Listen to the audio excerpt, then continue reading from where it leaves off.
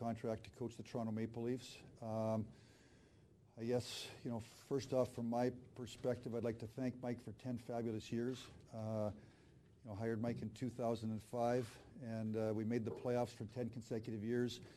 Went to the Final Four 3 straight years in 07, 08, 09, and won a cup in 08. And at the same time, the last few years, I thought he did a fabulous job in putting some younger players in our organization onto our team and developing them into players that we think are going to help us going forward. So, I've got mixed emotions today. Mike and I were in Prague together for 5. I got there last Sunday, he got there Tuesday, and then we flew home on Sunday. Spent 8 hours sitting beside each other in the plane, and then. I talked to him. He was at my office yesterday for about an hour, and then he came over to my house this morning at 8 o'clock in the morning, texted me, and we spent some time this morning. So I've got mixed emotions because he's one of the greatest coaches in the league, if not the greatest coach. But at the same time, as we went through the process, I think Mike understood that when you'd coached in the same city for 10 years, my offers last June were a 4-year term. Again in January was a 4-year term. We went to when we started the process, he wanted to kind of go out and talk to teams that had interest.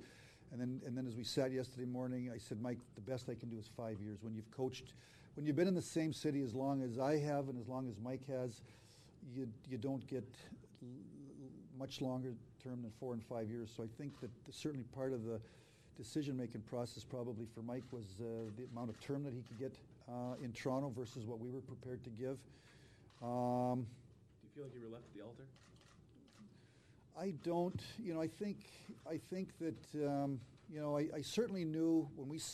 I'm going to go back 2 weeks ago. When Mike and I drove to Grand Rapids and spent time together, and he said, "Ken, I'd like an opportunity to explore the market."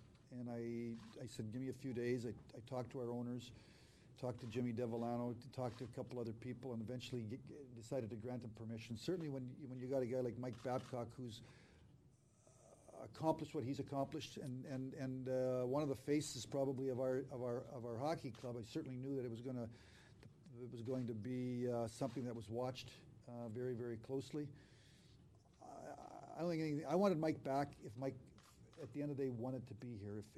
If he felt at the end of the process, this was the best fit for him. And I also would say to you, I know that I think it was I know it was a difficult decision for him. I think he's got roots here. He's been here for 10 years. His family has roots.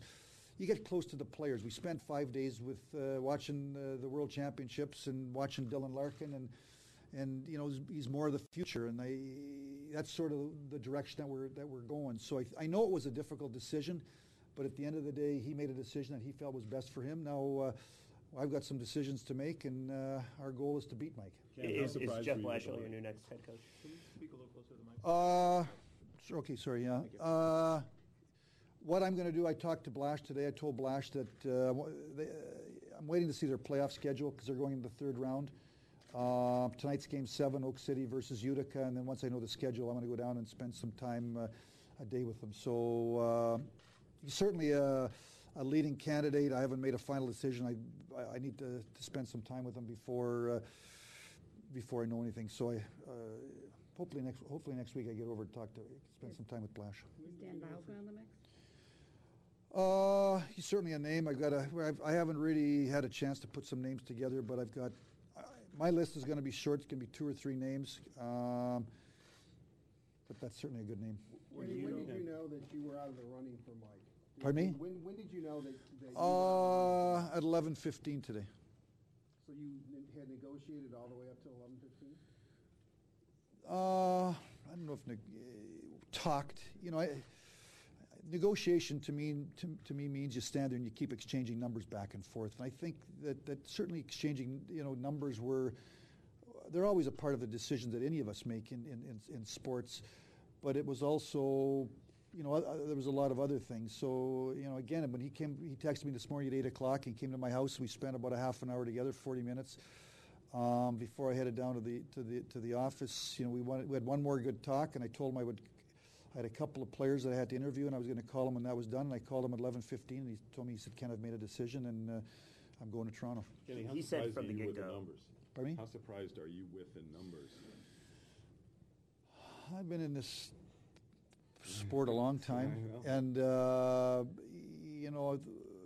one of the things that I said to Mike, I think I've said it to all you, anytime you're an unrestricted free agent in the prime of your career,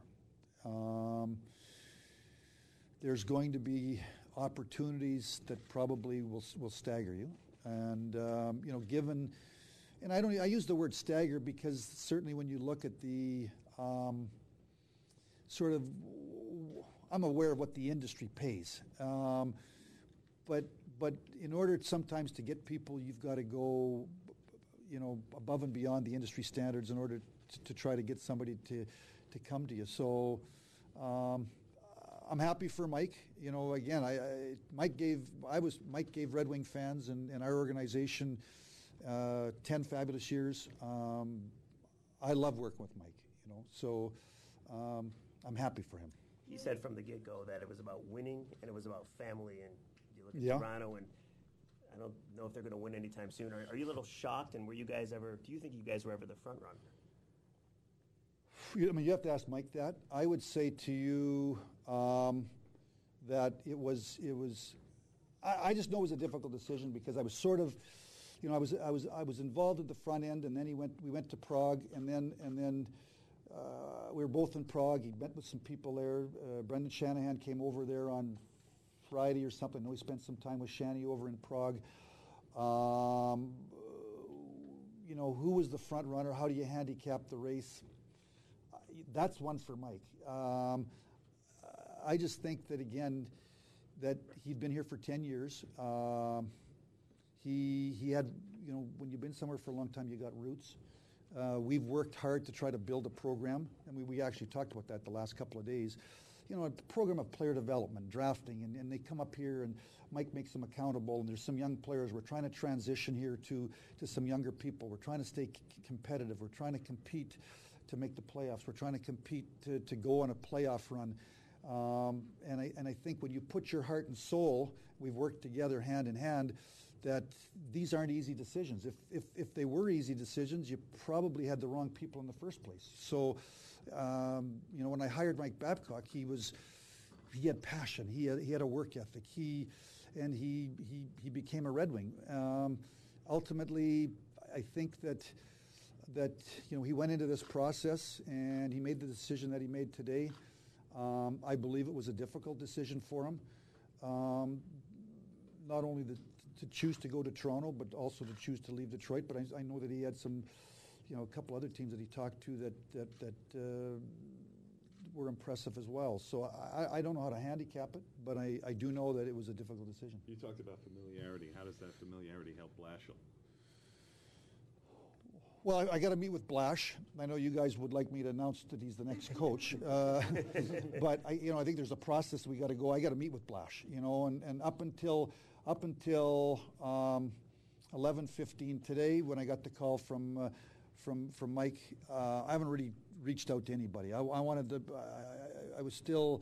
There was a chance that Mike could come back. I mean, we talked yesterday, even at 8 o'clock this morning. I know that he was down to the short strokes of making a decision, but he hadn't quite make it. And again, between 8 o'clock, 8:15, and 11:15 today, he said I kind of made my decision. So, I got to go spend some time with Blash now.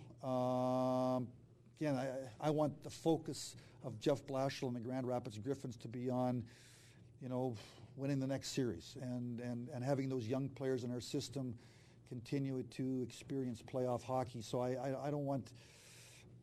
At some point in time, I'll get into Grand Rapids on an off day, spend some time with Blash, and then from there, is there another name or two? Let me see how the first the first meeting goes with Jeff Blash. Certainly with Blash, we've worked together. So but it's been. He was here for a year as an assistant coach. He worked more for Mike. I go in the room. I talk to the head coach every day. Ryan Martin's the general manager. He talks to Blash, so I want to spend some time with Blash, and then I'll decide what's the next step after I've met with Jeff Blashill. Have you spoken to any of the players since? Pardon me? Have you spoken to any of the players since you heard from Mike? Actually, I had my meeting today with Henrik Zetterberg. So I told Z came in at 10:30, and I told him I needed to talk to Babs at 11:15. So Henrik was one of the first people to find out that of Mike's decision. I did call Pavel Datsuk.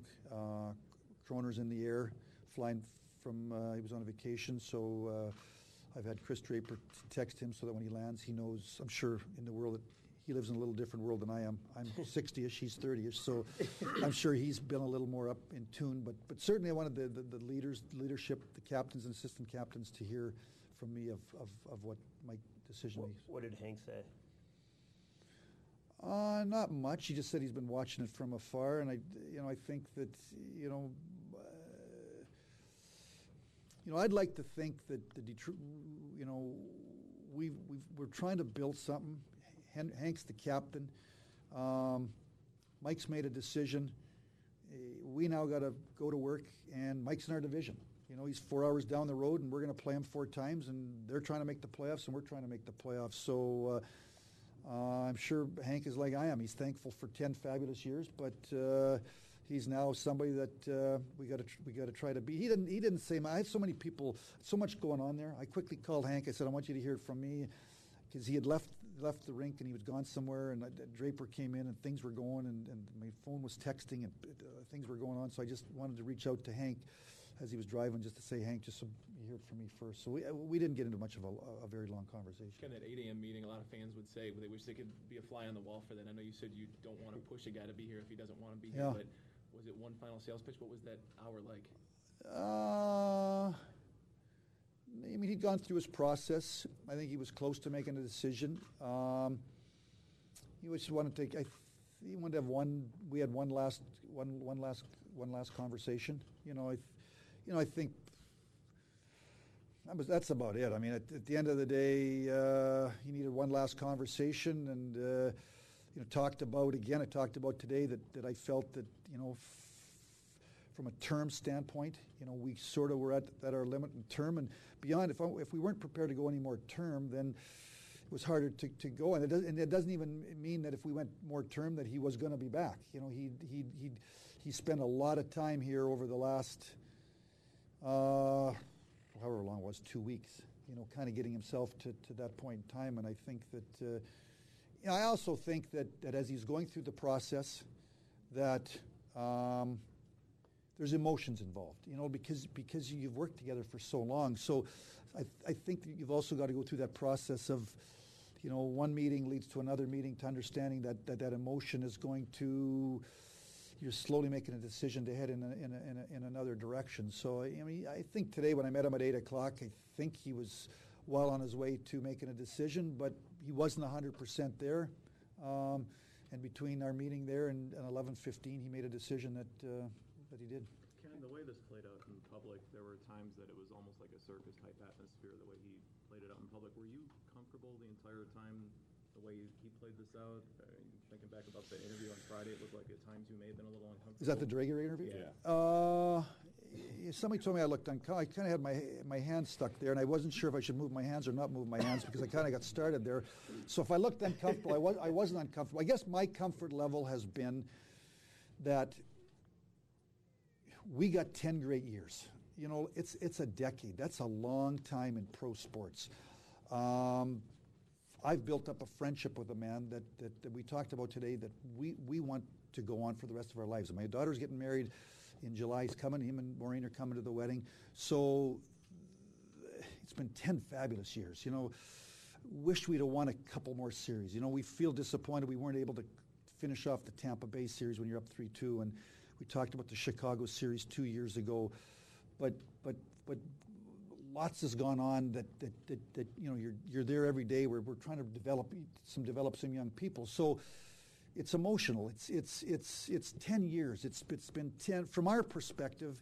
Again, we wish we'd have won more playoff series. We certainly in the Boston series, I think a year ago we weren't ready to go anywhere in that Boston series, given the injuries and given the team that we played. But we wish we'd have, we had a few Game 7s. You think about Game 7 against Pittsburgh, and you think Game 7 in San Jose when we were down 3-0, and you think being up 3-1 against Chicago, we couldn't win the series. We talked about Tampa being up 3-2, and we couldn't win the series. But that's you win some of those series, and all of a sudden the record looks better. But we're the only team to make the playoffs 10 straight years in a row. We've worked hand in hand. I think I'd like to. He said to me, today, I've challenged him to make him better, and vice versa. But at the end of the day, all good things come to an end, and he's on to a new chapter of his life, his professional career. And now, same thing. I've got to make some decisions here about who the next coach of the Detroit Red Wings is. And our goal is to try to make the playoffs, and our goal is to try to win some playoff series. But with regards to Mike, it's been 10 fabulous years professionally and personally. And he made the decision based upon all the information, the process he went. And from a circus standpoint, I'm fortunate I'm not on Twitter. I don't tweet. I don't Twitter. I do that for a reason. I don't read newspapers. Certainly when we're sitting there at breakfast on Thursday morning in Prague and Mike says to me, Darren Dreger would like to fly over and interview us something, and you're flying over from Toronto. Right? We're in Prague. Boy, you start to get it's a bit. They're going to fly over from Toronto to sit with us, and we sat in and we did for a 7 or 8 minute interview. You certainly understand the scope of how big it is, but I don't go on all those social medias for a reason. It's just so that I want to stay focused on what I got to do. I got Chris Draper that is on social media. I've got Ryan Martin that's on social media. I've got people in my organization that keep me posted as I need to know what's going on out there. So from a circus standpoint, certainly I know, the last 2 days, when Mike said on that interview that I think Darren Dreger asked him if he'd be ready to make his decision on May the 25th, and he said, I'll be ready to make it on May 20th. Certainly when we landed back here on Monday afternoon, and I got in the office on Tuesday morning, and I'm losing, I think it's today. I mean, the days have gone fast. Yesterday, and all of a sudden, my phone's going crazy, and there's media, and you start to, and people are sensing a decision. I started to, grasp that circus atmosphere that you were talking about. But up until, the last 3-4 days, my attitude was I had an employee, a friend, a coach that had helped give us 10 great years. He wanted an opportunity to explore the market before he made a decision, and there was a number of different ways that I thought that I could possibly handle the situation with Mike being an unrestricted free agent. I thought that was ultimately the best way to be fair to Mike, and at the same time, if Mike was back, knowing that Mike had gone through a process and he was back here because we were the best fit for him, and if we weren't the best fit for him, I got to find a new coach, and we got to continue doing what Mike and I were doing up until 3-4 days ago. Is $50 million ever an option for the Wings, and what kind of a burden will that put on other teams hiring coaches? Well, the answer to it would be no, and I would come back to you because it's more term. At the end of the day, I told Mike, and Mike understood. I couldn't justify going past 5 years. Mike had been here for 10 years, and I can tell you about but we've only won one playoff round in 4 years. We've got higher. We had bigger goals than to make the playoffs. So, to wake up 2-3 years from now, and if we're not able to kind of take this program to the next level, then everybody starts looking at options. So, again, because I've been here for 18 years, because Mike has been here for 10 years, there was a limit on term, and when you've got a limit on term and the people that you're negotiating against don't have a limit on term, it starts to become a factor. Fair to say that this isn't the end of the world, losing a coach like that. As far as comfort goes, you look like a guy who maybe seems a little, not to put words in your mouth, a little relieved today, a little weight off your shoulders. Yeah, well, I'm glad. Obviously, I'm glad. I think Mike would probably say, I think he's having a press conference tomorrow. I'm sure Mike's going to say he's glad the process is over, and and now I can get on to some other things. Yeah, I'm glad that I'm glad to know of a decision. I can now get on with what's next. Part of what's next obviously is to talk to some coaches, and we got the NHL combine. There's NHL combines coming up. We got our pro scouts coming in for meetings to prepare for free agency, and I've had since I got back, some managers call, and they're starting to have conversations leading into the NHL draft. So, now I know where we're sit on the coaching front. Now I know that I've got to go through a process and find the next coach of the Detroit Red Wings, and hopefully the next coach we find, that we can work together and have as much fun and as much success, and maybe more success than Babs and I had. Ken, if you lose, acknowledge one of the best coaches in the league, maybe the best coach in the league, and why is it not necessarily a blow to the franchise going forward? Like any normal team that would lose the best coach in the league, you'd think they'd be in a little bit of trouble. Why do you seem more prepared? Well, first off, Wojo, at the end of the day, I gave Mike an opportunity to go through a process, and he chose to be somewhere else. So my attitude always has been, I want to try to find, the 23 players, and you want to find the people that want to be in Detroit. So, Mike made a decision that he wants to be in Toronto. I believe we're going to have a good head coach. I think Mike is, I've always said Mike is if he's not the best head coach, he's one of the best head coaches. Sometimes, Wojo, and this is where I sort of get to, he's been here for 10 years. I don't know Mike and I didn't know what 2 or 3 years was going to bring. Like the last 3 years we made the playoffs on, I think, in a 48-game schedule, game 48, game 81, and game 82. So, we've been a team that's been, sort of right on what I call the bubble. We found a way to play our way in. Sometimes change is good. If I can make the right decision, and sometimes change is good. So, certainly Mike Babcock is making this decision today, believing that change is good for his career. I'm sure he'll say that tomorrow. He's probably looking. It's a different challenge. It's a different opportunity. We're the same. We had 10 great years, and after a process, Mike decided to go somewhere else. So we're not going to fold the franchise. We're going to go to work, and we're going to try to beat Mike. Mike's in Toronto. Mike's down the road. Mike wants to go into Toronto and help them make the playoffs. Well, we want to be in that race, and we want to finish ahead of them. So certainly going to make for an interesting, kind of side story as we head into the 15-16 season. I imagine that helped that you have obviously prepared for this. It's certainly, if we hire Jeff Blashill, certainly that'll probably be one of the things that I'll talk about is the succession plan. I just want to, because Grand Rapids is in the playoffs, because I haven't, it's Mike Babcock. Up until 11 o'clock this morning, there was always the possibility that I picked up the phone or Mike came and said, I'm deciding I'm going to stay. So, I haven't gone about any process of talking to any people about the job. It was Mike's job. So, when Mike called me at 11:15, certainly I expected, a number of people here, and I reached out to Blash to say, Blash, the next little while, you're the first guy that I want to talk to. You've been in the organization. You've been the head coach of Grand Rapids. You've been Mike's assistant coach. So that's the first step. Once I have that meeting, I'll know what the next step is.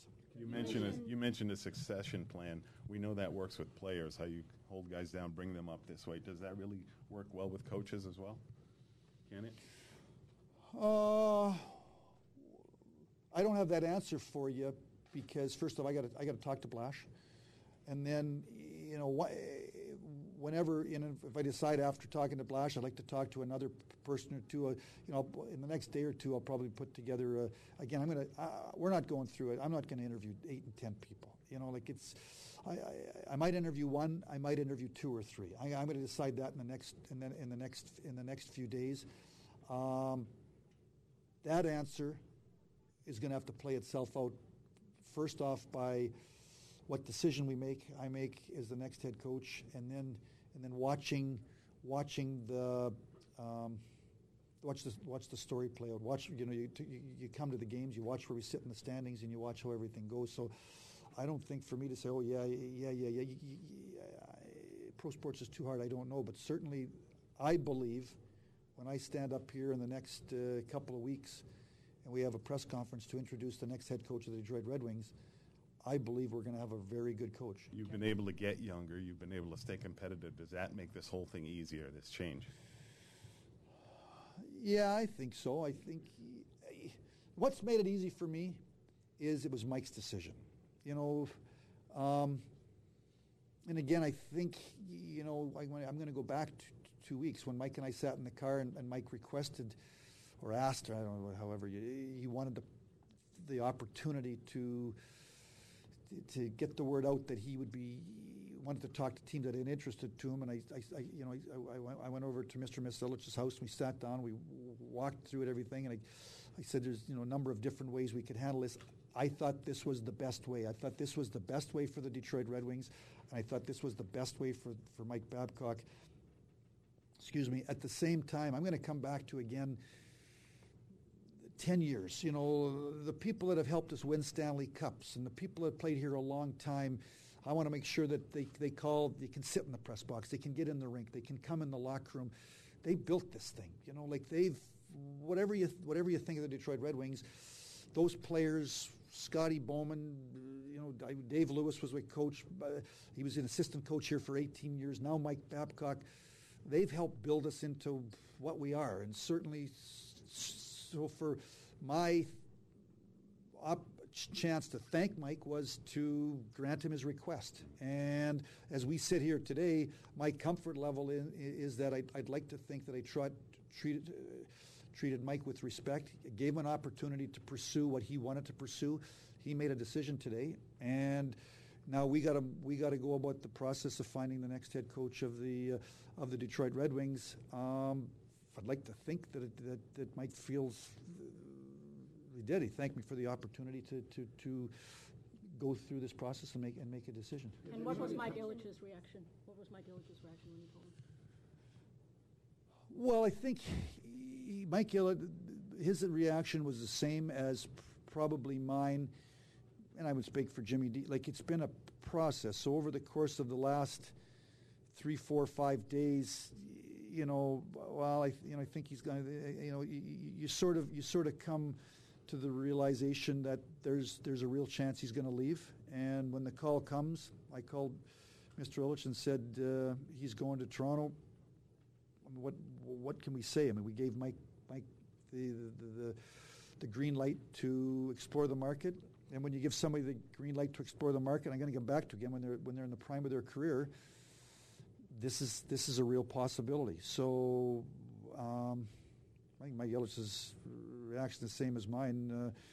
Let's go find the next head coach. Well, What are the attributes in Jeff Blashill? Pardon me? In your mind, what are the attributes that make Jeff Blashill a serious I would say to you, first off, he seems to have something. He wins, wherever he goes. I look at what he did in Western Michigan and getting them into the NCAA tournament. And I think he had a tremendous positive attitude or positive influence in really building that program. I think prior to that, I think he won in the championship in, I believe, Indianapolis. He took over. We've got a thing called the Prospect Tournament in Traverse City.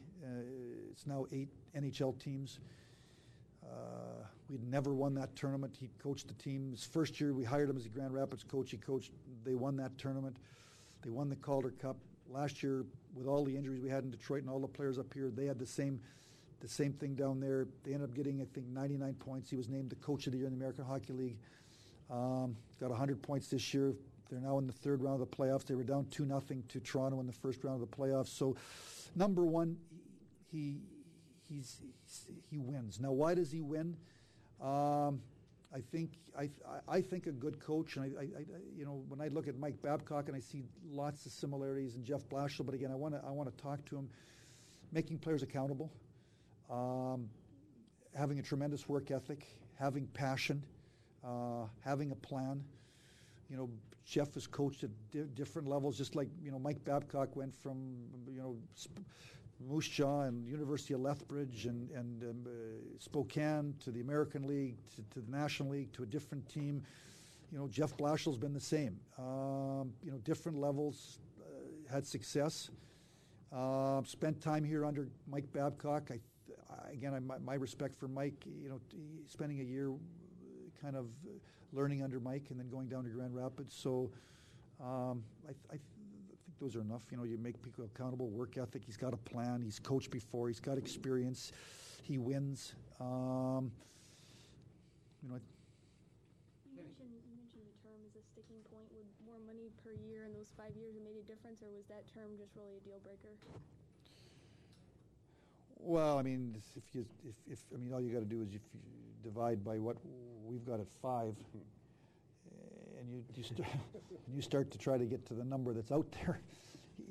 Superstar players don't make that amount of money, so I don't even know if there's 3 or 4 players in the entire league that make that kind of money. So it gets, you know, term for me. And Mike understood. I think Mike will talk about it tomorrow. Mike and I are friends. Mike and I are you know, business associates. We worked hand in hand. I think Mike understood.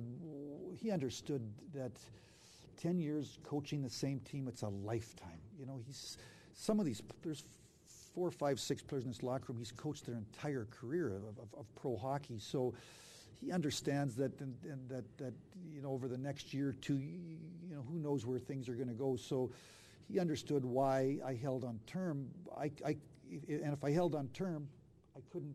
There was nowhere to even get remotely close to what other options he had. When you say that, was there like a concern? Last question. For Ken. When you say that, Kenny, was there a concern that maybe the message wasn't getting across or would not get across the next couple of years? No chance. I mean, up to this point in time, I can't tell you about the future, Ted. But I would say to you today, in the 10 seasons that Mike has been here, I can't say at the end of the year that I said our team underachieved.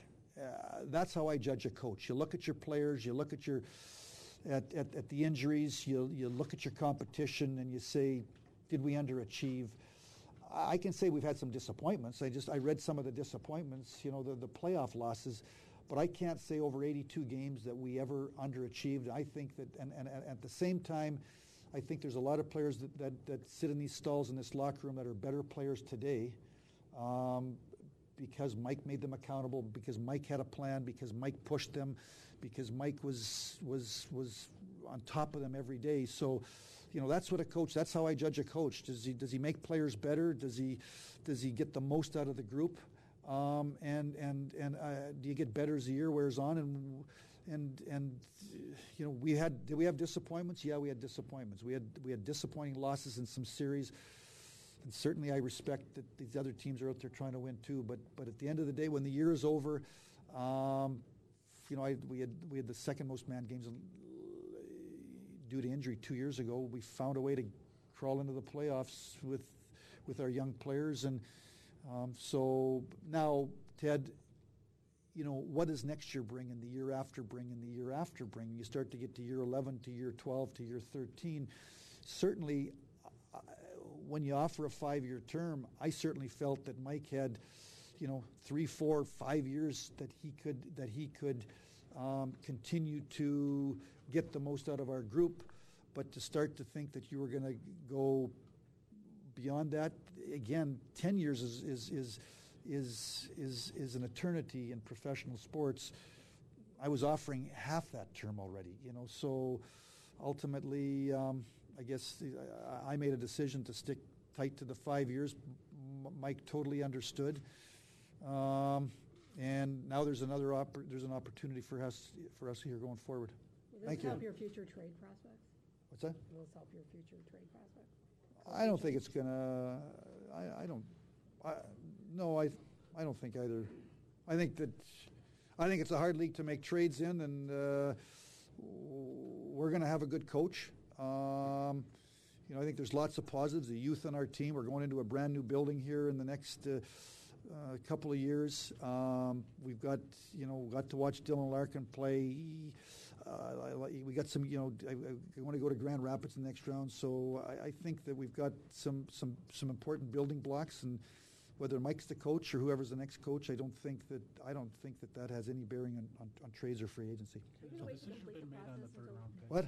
Has a decision been made on the third round pick? We do get compensation. The Leafs over is a third round pick in any one of the next, I believe it's the 3 drafts, and it's their choice. They haven't made that decision yet. No, I'm sure they'll wait to see how the year wears on, and I'm sure the higher they can get it, the better they want it. So. Are you going to wait to complete the process till the Griffins are done, or are you going to? What I would do, and this will be the last thing, what I'm going to do is at some point in time, after tonight, I'm not sure if Grand Rapids is a home team or a road team. And if they play Utica, they open in Utica on Sunday, Monday. If they're the home team, they open Saturday, Sunday against Oak City.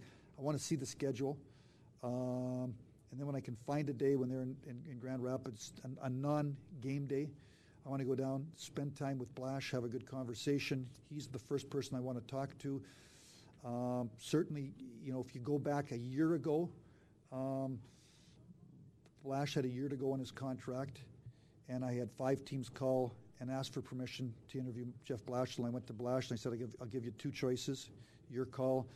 Give you a choice to go in and talk to any of the teams that you want to, and your contract stays the same, or I'm going to give you a significant raise. We doubled his salary, and for 1 year you agree you don't go in and interview. And Blash said to me, he said, Ken, I like it here. I want to continue to develop as a coach. So basically, he's in year 1 of a 3-year deal. I owe it to Blash to talk to him first, and then based upon that conversation, then I'll decide whether there's more conversations or more interviews, or I'll make a decision. But again, I like to be loyal to people. Blash was loyal to us. Blash chose to stay. Blash could have interviewed with a lot of teams. Blash has had a real positive impact on the younger people in our organization. He's had a real positive impact in Grand Rapids. Part of our success here in Detroit in making the playoffs, Blash has had his fingerprints on it, so I owe it to Jeff Blashill that he's the first person I talked to. Okay, just the status of the assistant coaches, Tony Granato has his option.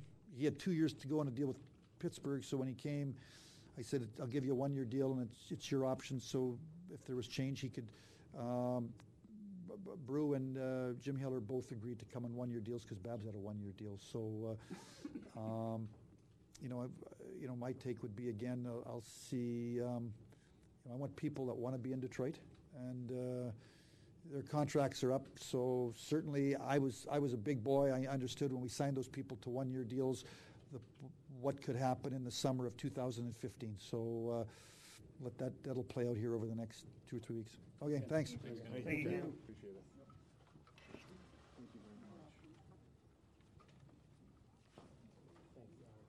No problem.